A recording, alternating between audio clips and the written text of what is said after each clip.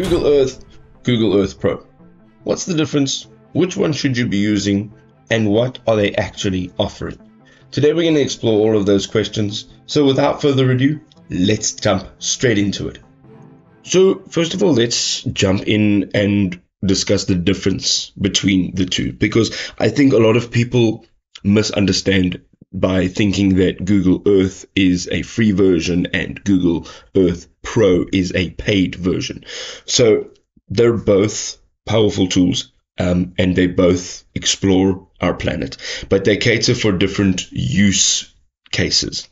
Google Earth is designed for casual users who want to explore geographical data and landmarks, and Google Earth Pro offers advanced features tailored for more professional use, such as detailed measurements, high-resolution printing capabilities, and then also to keep in mind, initially Google Earth Pro was a paid service, but it has now been available for free since 2015, which makes it accessible for everybody. Let's have a look at some of their features.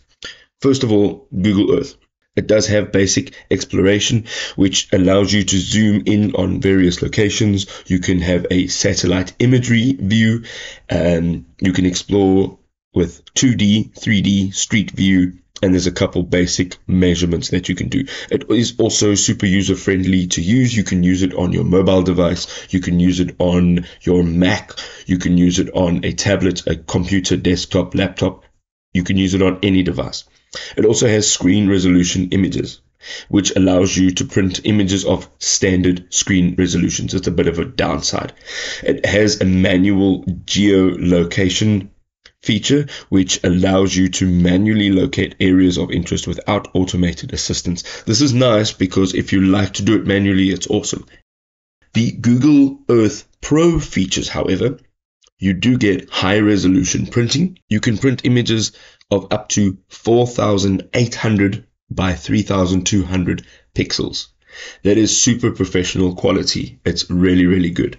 It also has those advanced measurement tools, so you can measure distance and area, and this is useful if you are planning and analyzing. It also has a GIS data import-export, which supports importing map info and ESRI shape files, which makes it suitable for GIS professionals. It also has exclusive data layers.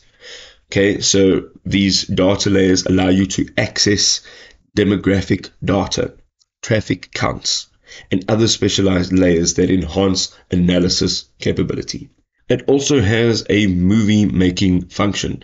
Yes, I'm speaking to you video editors, you videographers. It enables you to create HD movies of the visual tours that you take around the globe. I think that is an awesome feature. Now, as you can see, there is quite a vast difference between Google Earth as well as Google Earth Pro. To go ahead and try both of them would probably be the best idea and figure out which one is going to be best suited for your specific needs. If this truly was helpful, you can go ahead and drop us a like. We will see you next time, people. Peace.